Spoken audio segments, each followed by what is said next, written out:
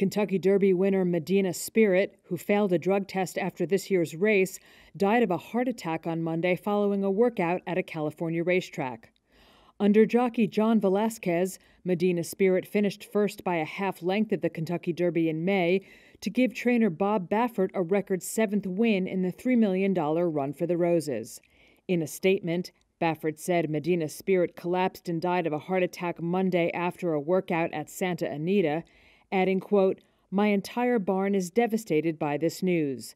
Medina Spirit was a great champion, a member of our family who was loved by all, and we are deeply mourning his loss."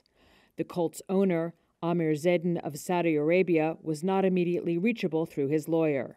After the Kentucky Derby, Medina Spirit tested positive for a legal medication, but one that is banned on race day, and Baffert was suspended from racing at Churchill Downs for 2 years. Reports say the colt will undergo a full necropsy to confirm the cause of death. So we've already made clear that we won't be represented there at a ministerial level. We made that clear to China, I think, in October. And so for us, that's a decision we've already made. Range of factors, but mostly to do with COVID and the fact that the logistics of travel and so on around COVID are not conducive to that kind of trip.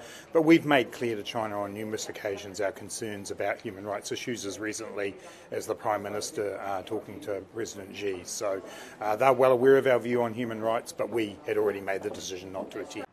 The White House on Monday said the U.S. will not send government officials to the upcoming Beijing Olympics due to China's human rights atrocities, after Beijing pledged unspecified countermeasures against any diplomatic boycott. The Biden administration will not send any diplomatic or official representation to the Beijing 2022 Winter Olympics and Paralympic Games, given the PRC's ongoing genocide and crimes against humanity in Xinjiang and other human rights abuses.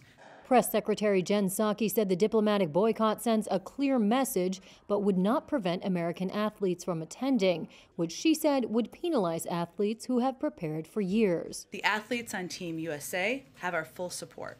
We will be behind them 100% as we cheer them on from home. President Joe Biden said last month he was considering a boycott amid criticism of China's human rights record, including what Washington says is genocide against minority Muslims in its western region of Xinjiang. Earlier on Monday, China's foreign ministry called any boycotts by politicians grandstanding. 没有人会在意。 No one cares whether they come or not, and it has no influence on Beijing's success in hosting the Winter Olympics. 任何的影响。 China's embassy in Washington did not respond immediately to a request for comment.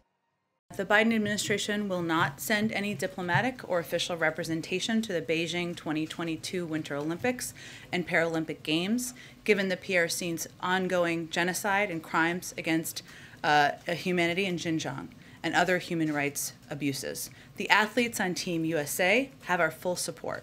We will be behind them 100% as we cheer them on from home. We will not be contributing to the fanfare of the Games. U.S. diplomatic or official representation would treat these Games as business as usual in the face of the PRC's egregious human rights abuses and atrocities in Xinjiang, and we simply can't do that.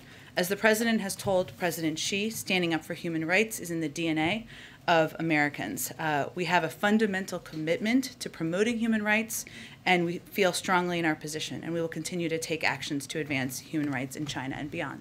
I don't think that we felt it was the right step to penalize athletes who have been training, preparing for this moment, and we felt that we could send a clear message by not sending an official U.S. delegation.